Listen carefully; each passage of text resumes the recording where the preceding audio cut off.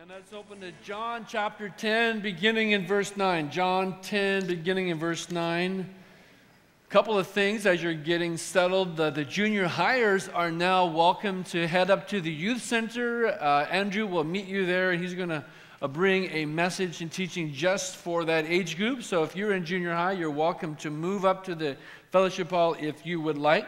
Also, if you got your smartphones with you, your iPads, you're welcome to take them out now. Pull down our church app and go to the current teachings, and you can follow along our notes with the church app.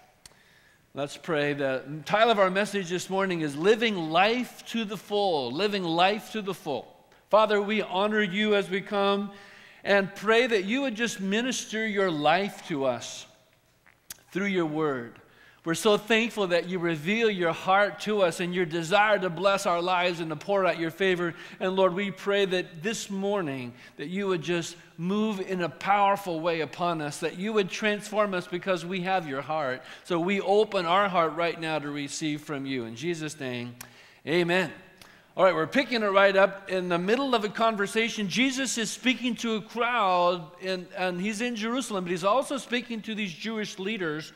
And if you remember in our last couple of conversations, he first called them blind, then he called them deaf, he could not hear, but this week he calls them thieves and robbers, and he explains then that he is the good shepherd, and that the sheep hear his voice. And that was one of the things we were looking at, is that relationship between a shepherd and a sheep.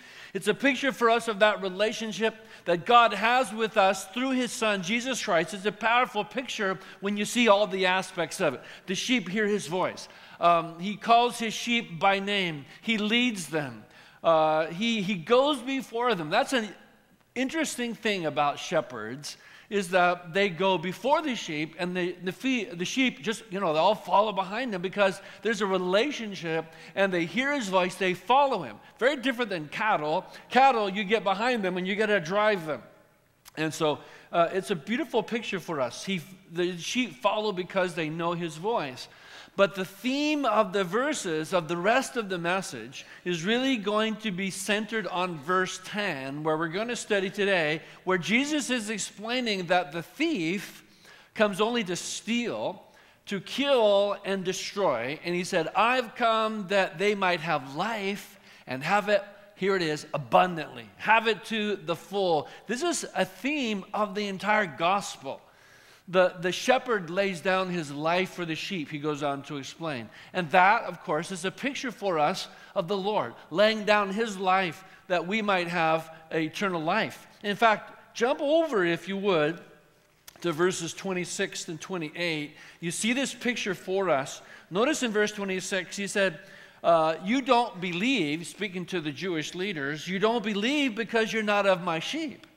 My sheep hear my voice, I know them, and they follow me, and I give eternal life to them, and here it is, they shall never perish, and no one shall snatch them out of my hand. I give eternal life to them. This is the picture that we have. From John 10, we know that God's heart is not only to give us eternal life.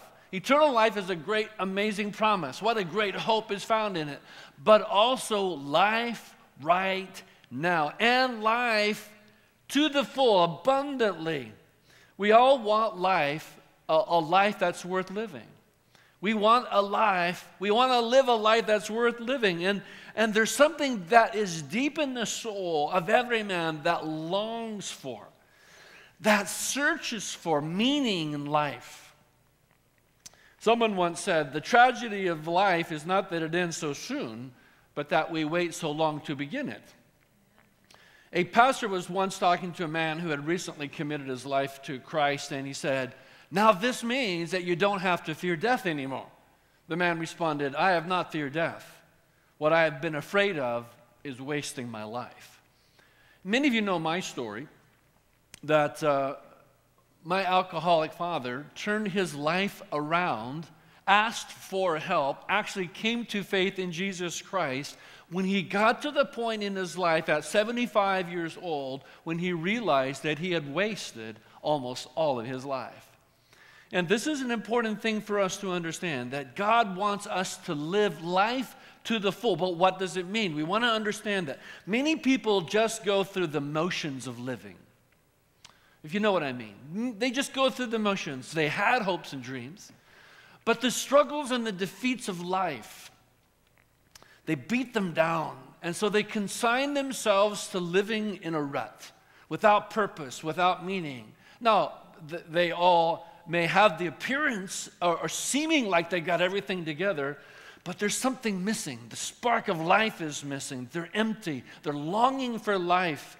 They're going through the motions, you might say. To quote from the famous American philosopher Jackson Brown, I'm going to give you a quote of a song he wrote called The Pretender. Let me just give you some of these words because I think it's revealing of that aspect of life. He writes it this way. Well, he actually sang it. I'm going to rent myself a house in the shade of the freeway. Going to pack my lunch in the morning and go to work each day. And when the evening rolls around, I'll go on home and lay my body down. And when the morning light comes streaming in, I'll get up and do it again. Amen. I'm going to be a happy idiot and struggle for the legal tender, where the ads take aim and lay their claim to the heart and soul of the spender, and believe in whatever may lie in those things that money can buy, though true love could have been a contender. Are you there? Say a prayer for the pretender who started out so young and strong, only to surrender. People who go through life just living the motions of life. There's an emptiness. There's a lostness. This is why the words of Jesus here are so important for us. He promises to give us life and life abundantly. Life to the full. Let's look at these verses and understand what it means to have life to the full, but also understand what it doesn't mean. Let's begin in verse 9. Read through this section. I am the door. If anyone enters through me, he shall be saved and shall go in and out and find pasture. And remember that he is also the only door to life, eternal life. And in fact, in another place he said very clearly, I am the way, I am the truth, I am the life. No man can come to the Father except through me. So he's the only door. Verse 10, the thief comes only to steal and kill and destroy. He'll take what you got, man. He wants to steal and kill and to destroy. But he said, I have come that they might have life and might have it abundantly. Life to the full. I am the good shepherd. Here's the basis of that promise. I am the good shepherd. And the good shepherd lays down his life for the sheep. He who is a hireling, in other words, he's just a hired hand. The hireling and not a shepherd, who is not the owner of the sheep, he beholds the wolf coming and leaves the sheep and flees, and the wolf snatches them and scatters them. And so he said, that's not so with me. I am that good shepherd. He flees because he's a hireling and he's not concerned about the sheep. But I am the good shepherd, verse 14, and I know my own, and my own know me. Even as the Father knows me, and I know the Father, I lay down my life for the sheep.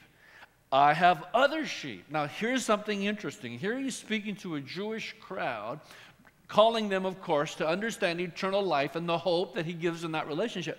But then he speaks of other sheep. And here he's referring to us, the church. I have other sheep which are not of this fold. I must bring them also, and they will hear my voice, and they will become one flock with one shepherd. For this reason, the Father loves me, because I lay down my life that I may take it up again. Now, here's a great verse that we need to really see. No one has taken my life from me, but I lay it down on my own initiative. I have authority to lay it down, and I have authority to take it up again. This commandment I received from my Father. All right, here's a great set of verses. Let's go through it and understand how it applies to our lives. The promise he's speaking of, the central theme here is that he gives life and life abundantly to the full. But I want to look at this, and I want us to understand what life to the full is not. Jesus begins this message by saying the thief comes only to steal and to kill and destroy. Now, in Scripture, God lays out a contrast. Many, many places and times, he lays out a contrast between the choices that we have in life. For example, when Israel first entered into the Holy Land, God had Joshua bring the people into this valley, and there was a mountain on one side and a mountain on the other side. He had leaders stand on one mountain, the other leaders stand on the other mountain.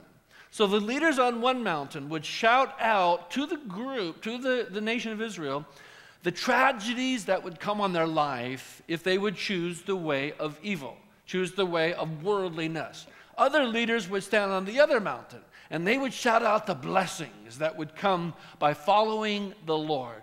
Follow the Lord, man, the favor of God, the pleasure of God, the blessings of God, and it's just an encouragement.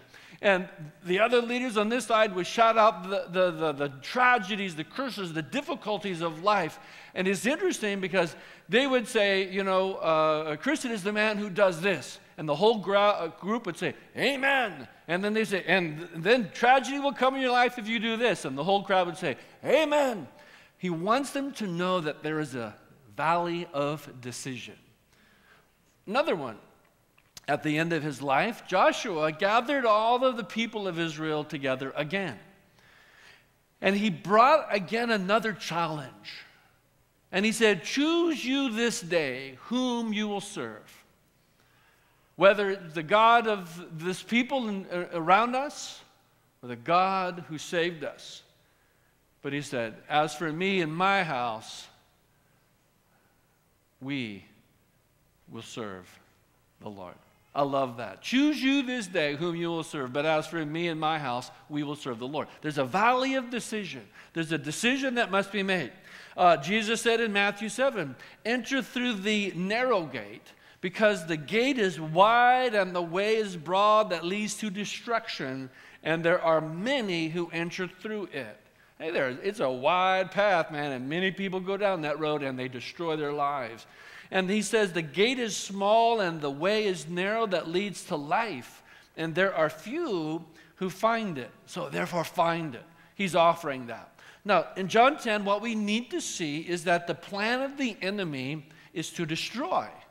Jesus said, the enemy, the thief, comes to steal and kill and to destroy. This is plainly told to us by Jesus here in verse 10. But the enemy doesn't want you to know that. The enemy's not going to tell you that up front, because his plan is deception. The whole idea is to make death look like life. The whole idea is to deceive, to lie. I mean, wouldn't it be great if everything was just so plainly clear right before us, that we could distinguish between lies and truth very easily? Wouldn't it be great if you're out shopping for a car and the weaselly used car salesman always wore a plaid jacket with a pink tie? That's him. I know right away. This guy is a schemer. And so wouldn't it be great if it was like this? But it's not. The whole idea of deception is to make death look like life. You know, there's a pamphlet put out by Campus Crusade. It was called The Four Spiritual Laws. The first one read this way, begins this way: God loves you and offers a wonderful plan for your life. Now, if the enemy could create a pamphlet, it would begin this way: the devil hates you and has a destructive plan for your life. Wouldn't it be great if it was that clear? No, it is not that clear. He uses lies, and in fact, this is addressed in Isaiah chapter 5, verse 20.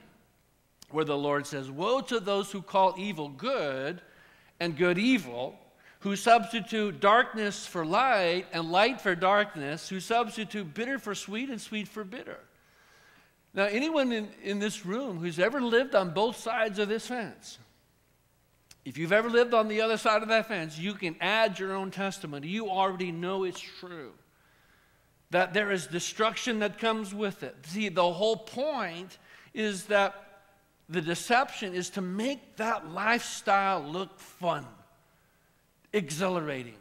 It is the party, man. You don't want to be missing out, because it is just the life, man. That is the thing to have.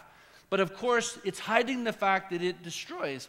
One of the examples we've been looking at lately is the prodigal son. Remember his story. Here's a young man. He wants his inheritance early. He gets it. He's got all of this money. And so what does he do with this money? He goes out and he spends it on worldly living. Man, he's got it going on. He's got the party. He's got the women. He's got the friends, so-called. And they're just spending it up. But one of the things that we need to see is that he lost it all. All that he had a lot of money. All gone. The enemy stole all of it. And then the destruction that came on his life. The destruction, all of it gone, destroyed his life. And he got to the point where he was jealous of the pig's food, and it dawned on him, it occurred to him, my father's servants eat better than this. So he made the decision that he was going to go home to his father's house. But he wasn't going to go back to be a son. He didn't deserve to be a son. And so he said he's going to go back just to get a job. That's what he wanted. He just wanted a job. See, this is why this is so important. If you've ever wondered, what is God's response to me? If I do the party thing and I live the world thing and I destroy my life, is he done with me? Is he going to throw me away? What's he going to say to me? What's his heart after me? Is it, when I come back to the Lord, is he going to raise his holy finger at me and say, I knew you'd come calling back someday. Well, too bad, because you know what? You blew it, pal. Is that God's heart? No, this is why the story of the prodigal son is so good for us. Because he decides to go home. He needs to be with his father. So he goes home. The glorious part of the story is when the father sees him a long way off and starts running down the road toward his son. This is a picture of God's heart. He starts running down the road. He falls on his son. He starts kissing him, my son, my son. What's interesting is that the son has got the speech all prepared. Father, I've sinned against heaven and against you. I'm no longer worthy to be called your son. I just need a job. Can I just have a job? Make me one of your hired men.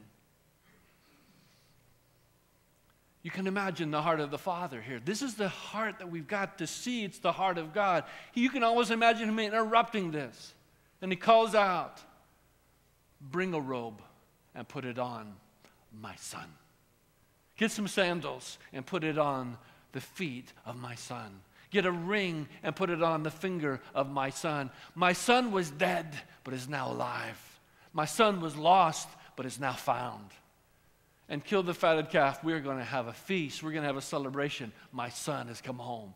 I love this story because it's such an important lesson for us of the heart of God in redeeming us. He calls us. He holds out his hand all day long, waiting for us to come home. And in fact, he gives another warning in Proverbs 7, verses 25 to 26. He uses the picture of a woman here as a picture of worldliness and the whole path of destruction. And he says, don't let your heart turn aside to her ways. Don't stray into her paths. For many are the victims she has cast down, and numerous are all her slain. Over and over, the Lord gives that warning. Now, back to John 10. Here's another thing we need to see. And that comes from this whole picture of Jesus being the shepherd and us the sheep, which is don't follow the wrong voice. Jesus said to the Jewish leaders, you don't believe because you're not of my sheep. See, my sheep hear my voice and they follow me. The voice of the Lord. When you're reading the Gospels, and we're in John, and we're hearing the words of the Lord. If you're hearing the words of the Lord and there's something inside your soul that just resonates with that, you hear his voice and you hear his words and you realize these are the words of life. There's something in your soul that resonates with it. See, the enemy knows that there is a longing in everyone for life. And he's going to try to appeal to that desire with things that don't satisfy the soul by giving, you might say, the siren song, a different voice. Isaiah 55, verse 2 is a picture of this. We were just studying this on Wednesday through our Isaiah study. But listen to these words. God, again, is calling to Israel. And he says, why do you spend money for what is not bread? Why do you spend your wages for what does not satisfy? Listen carefully to me and eat what is good and delight yourself in abundance. I love that phrase. Listen. Listen carefully to me and eat what is good and delight yourself in abundance. It's like when I was raising my kids. Whenever you want to speak to their heart, you want to know that they are listening. And so you would often say to them, look at me, listen to me. Listen to what I'm saying. There's nothing worse than trying to speak to a kid and you know that they've got you tuned out. They are tuned out. They have got a wall between you and them, and you're lecturing them and they're not hearing a word. There's eyes open, but there's nobody there. And so he's saying this similar thing. Listen to me. He's asking for our heart to listen. Listen to me. Eat what is good. Delight yourself in abundance. If the prodigal son could be here today. You know, if we could have him come out. No, just kidding. There's nobody there. But what if we could have the prodigal son come out here and give his testimony? What would he say? He'd say, come on out here, and what would you tell the people today? You know what I think he would say? I think he would say, please learn a lesson from my life. Please learn a lesson from my life. It wasn't worth it. Everything that I had, the enemy stole from me. I had nothing. Let me tell you what I learned. Run to your father as fast as you can get. Don't go there, and stay with your father. I love the picture of that voice. See, life to the full, he's offering it to us. But we have to know what life to the full is not. For example, life to the full is not found in the image of looking good, the image of looking perfect, of having everything together. It is an image without substance. Let's talk about Facebook, shall we? Facebook, you know, is very, very interesting. But one of the things that make people defeated and discouraged in life is when they compare their ordinary life to everybody else's highlight reels. Isn't Facebook a highlight reel? You know what I'm saying? Are you guys with me on this? Facebook, you know, you look at other people's Facebook pages and you think, wow, look, they got everything together. I mean, their kids are always smiling, they're always doing fun stuff, and look like they're always just together and obedient, and they're just living the life, man. And look at their marriage. It looks like they're always got that twinkle in their eye, and they're always doing everything. It's great. And then look at my life. You know, look at us. We just got an ordinary life. We got troubles and things going on, and there's issues in our marriage, and there's stuff with our kids. We got an ordinary life. But look at everybody else. All you got to do is Facebook and see it. They're all great and perfect. But see, they're highlight reels. Life to the full does not mean that you're free from troubles or heartaches. That's not what it means. It's quite different than that. Also, living life to the full doesn't mean that you live with constant euphoria or constant up. You know, and I think sometimes people have this image that you're always going to be up and you're always going to have this constant euphoria and you're going to go around, everything is just great and wonderful and it's always good and you're always up. Wouldn't it be great if everything was always up? Ecclesiastes 3 says, this is verses 1 and 4, there's an appointed time for everything. There's a time to weep. There's a time to laugh, a time to mourn, and a time to dance. It was funny.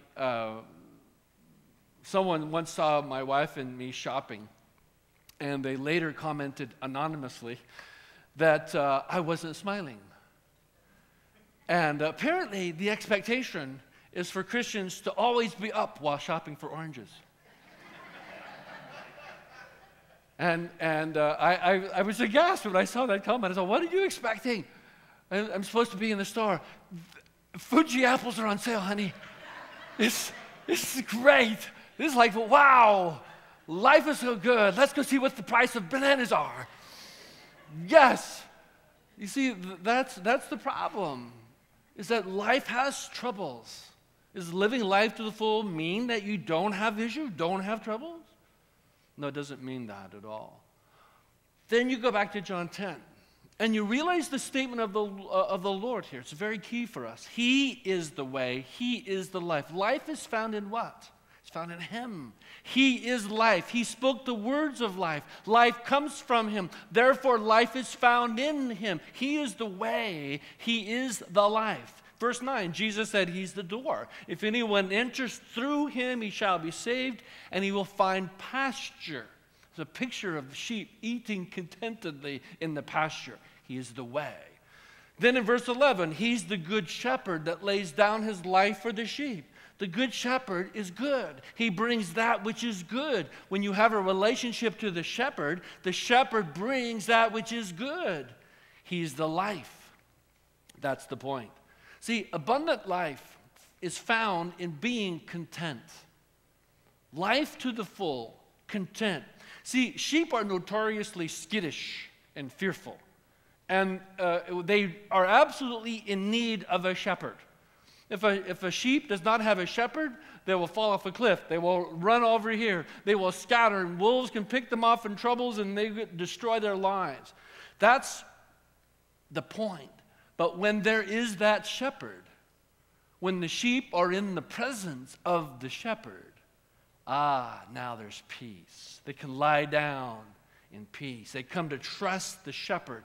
Paul wrote to us in Philippians 4, that he found the secret of being content. To be content. He said, I have found the secret, whether he had much or whether he had little. But he revealed that it is an aspect of faith. That being content, living life to the full, is an aspect of faith. It comes from the relationship to the shepherd. When the sheep are in the presence of the shepherd. This is Philippians chapter 4, verses 11 to 13. I have learned the secret. I have learned to be content in whatever circumstances I am. I know how to get along with humble means. That's really key. I know how to get along with humble means. I also now know how to live in prosperity. That is harder than you think. Many people who find themselves in a place, they've climbed the ladder and they've reached the top, find themselves empty, lost. What now? They've lost direction. They become lost with purpose. They don't have a purpose or meaning anymore. They're lost. He says, I know how to get along with humble means. I know how to get along in prosperity. In any and every circumstance, I have learned the secret of being filled and going hungry, both of having an abundance and suffering need. And it's this: I can do all things through him who strengthens me. He's the strength of my life. I do all things through him. He gives the grace to me. He is the one who pours out my life. He's the one who directs the steps of my life. I can do all things through him. The problem for many people is that they focus on what they lack. They're constantly focusing on what they lack. If they could just be smarter, if they could just be thinner, if they could just be better looking, if they could just have more money, if they could just have a better job or an easier job, or someone to support them and they didn't have to work at all, then I would be content. The problem is, you get one of those things, you still want something else. You get something else, I still want, that's not still enough. The focus is what they lack. And that's what makes people very discontented. And then you could actually have it all and still be discontented. Because the key is found in what Paul gives to us in 2 Corinthians chapter 12, verses 9 to 10. The Lord said to me this: it's my grace. My grace is sufficient. My grace is sufficient for you. Power is perfected in weakness. I am well contented in weaknesses, distresses, difficulties for Christ's sake. For when I am weak, then I am strong. Is it possible to be contented in distresses? Is it possible to be contented in difficulties? He said, yes, because you're in the presence of the shepherd. This is the important thing for us to understand. Here's another word that's good for us. Hebrews 13, verse 5. Make sure that your character is free from the love of money. Now, I think he's really addressing the culture in which we live. Make sure that your character is free from the love of money, being content with what you have. For he himself has said, I will never leave you. I will never forsake you. Do you get the connection? Make sure your character is free from love of money. What then should you have a love of? I will never leave you. I will never forsake you. He is with you, the shepherd, the King of kings, the Lord of lords, the Prince of life is with you. This is the whole point. David said, even though I walk through the valley of the shadow of death, I will fear no evil. Why? Because you are with me. You are with me. In another place, he writes, you have been my confidence since my youth. I love that. If we could take hold of that, you have been my confidence since my youth. That's living. That is living right there. You've taken hold of the fact that he is the shepherd. We are the sheep. The shepherd is always with us.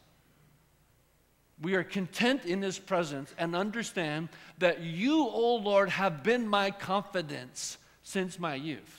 Now, this is a great word for us because many people, they have this idea. I think we live in a culture that feeds into the idea that really what we need is self-confidence.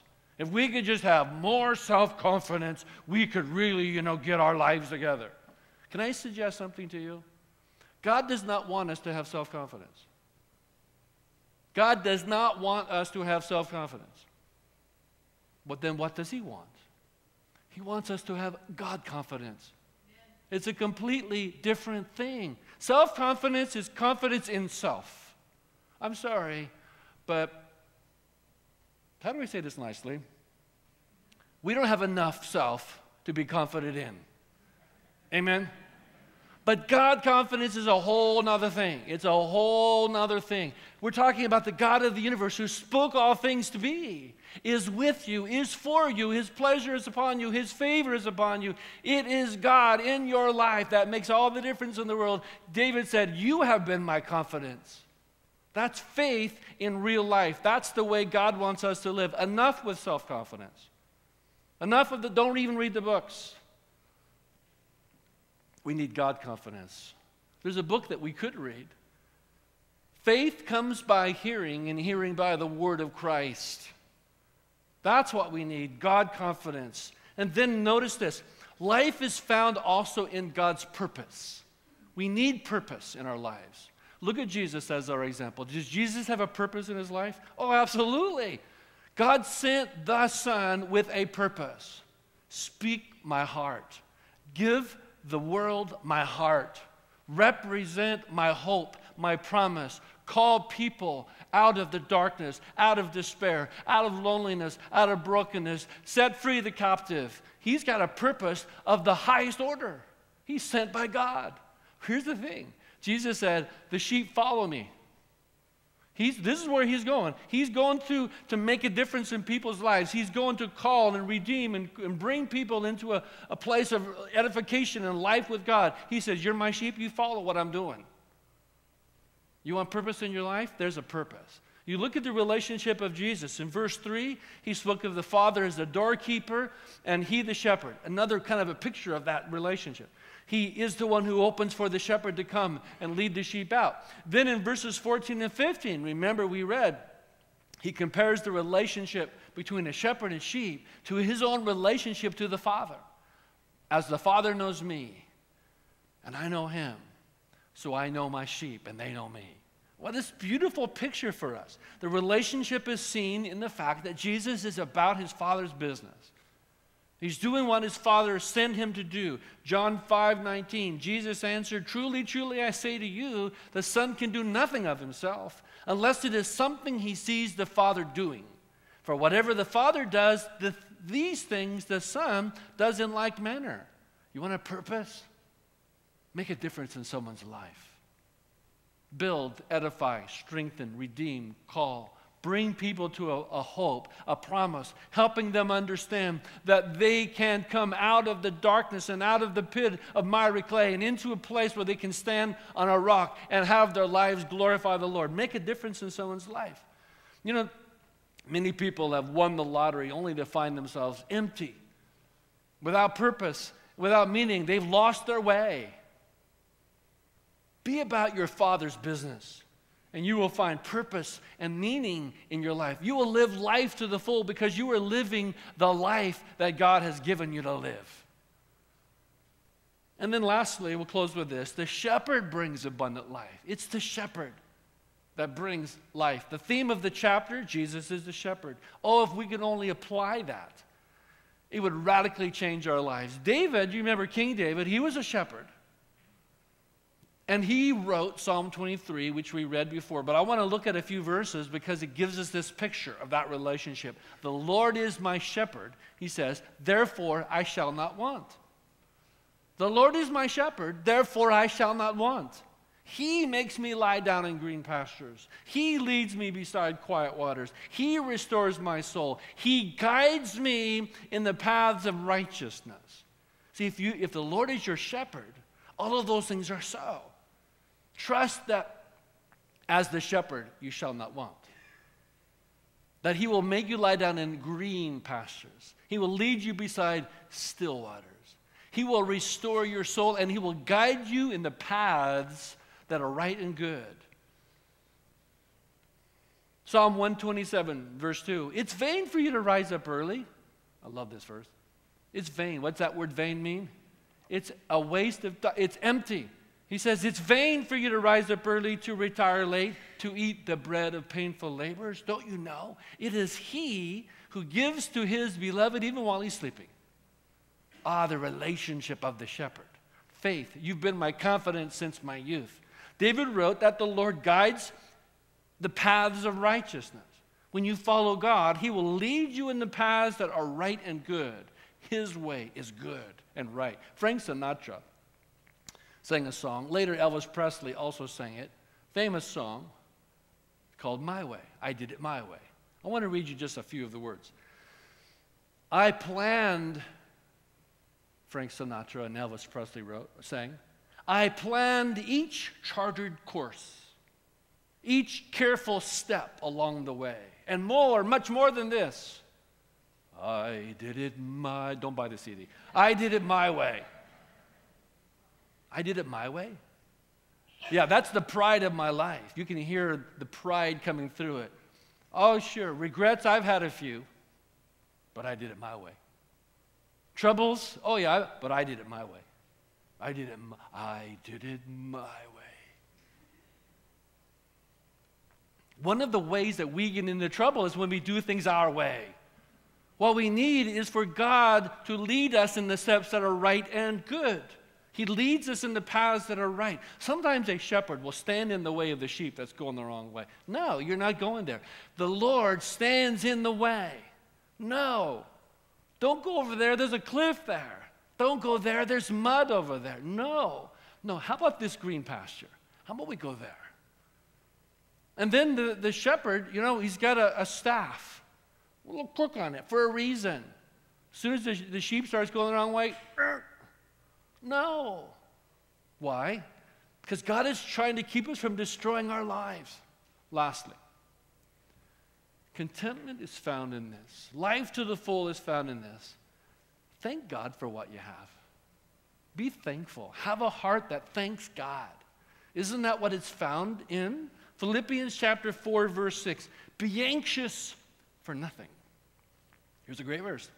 Be anxious for nothing, but in everything, by prayer and supplication, with thanksgiving, let your requests be made known to God. And the peace of God, which surpasses all comprehension, will guard your heart and your minds in Christ Jesus. Let's pray. Father, thank you so much for your word, for the encouragement to know that as our good shepherd,